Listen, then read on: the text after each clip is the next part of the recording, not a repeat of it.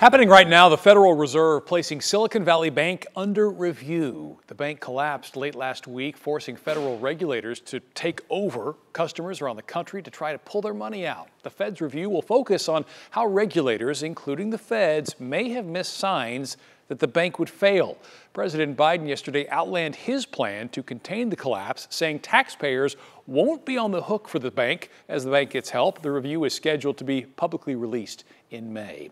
Now, following the bank's collapse, economists have predicted a pause in the interest rate hikes that we have been seeing so much of frequently. This also hinges on a new inflation report, which is expected to be out today.